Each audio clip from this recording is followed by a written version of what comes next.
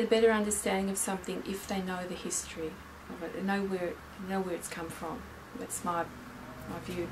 So when I go to class, when I go to the interface design class, for instance, I can take them down to the museum and show them what an early interface was. You know, we talk about interface design and they think of their handheld computer, their laptop, their desktop, and they look at the screen and they think that's, you know, that's an interface. And sure it is, but where did, you know, how did we get there?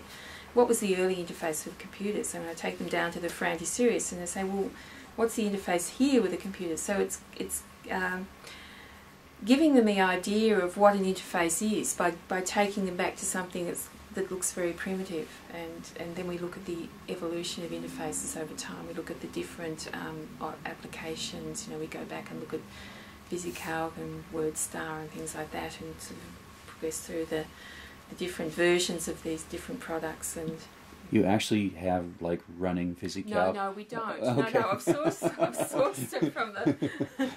it from the web. But I think it just broadens their outlook on IT, and I think it's a danger with computing students that they can become very focused on the latest and quickly discard the technology they're using when the next one comes along and forget about it. And even before we had the museum, we were lucky. We had here CIRAC. I've mentioned CIRAC to you, the world's #4 digital stored program computer. It's left over, used till about 65, so about 72 or so it arrived on campus just for storage purposes. But we put it in a display area. When I first arrived with my teaching here in about 88, I arrived to teach, I would always take my introduction to computer architecture. Students passed it. It had so much to tell students about the origin of operating systems, the primary function of operating systems, to allocate resources and the efficiency of use of resources. With the programming students, I can show them things like punch cards and things like this. You know, how did we get information into the computers, and show them things like that. So it might be part of one class in a semester that I use the museum in particular for my classes, and others use it too in similar ways. But we do have school children coming on visits, and then we have about an hour tour and we take them through the museum, starting with the calculating machines, and we talk about what did people do before computers, and I've got things like this. You know, what is a computer? Where did we get the name of computing from? And I've got this picture of women using slide rules in 1948, I think it was. This is in America, doing their calculations, and the idea that the first computers were people, okay, and often they were women, so that's kind of an interesting bit of social history there.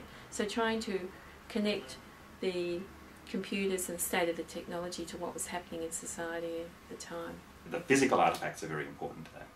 That idea of the physical we still carry forward even today as we're looking to see what we can do with the full museum that we've created now. We've toyed with ideas of a web-based series of exhibitions, photographing all of the artefacts and making sure that people can sort of browse through and move through halls. We feel that even with that web-based teaching methods, we would still like to have physical artefacts. We've toyed with a box of artefacts that we would send out to schools that are working on our program, that do an educational program. So the physical hands-on is a very important thing. Museum curators understand it. People who aren't museum curators tend not to. We had a staff member in our school. When we started the museum, I was talking to her and said, oh, we'll have slide rules in there. Now, she had done an honours degree in maths, and she had not heard, not that she hadn't seen a slide rule, she didn't even know what one was. And that to me was amazing, because when I went to uni, everyone carried a slide rule. You know, we all had, this is my slide rule from my university days, we all had these as science students, engineering students. We all had these tools, and she was probably 10 years younger than me, and suddenly had no idea what I was even talking about, hadn't heard the word. So I think that really made me realise that history is just so quickly forgotten, and there's a danger that we just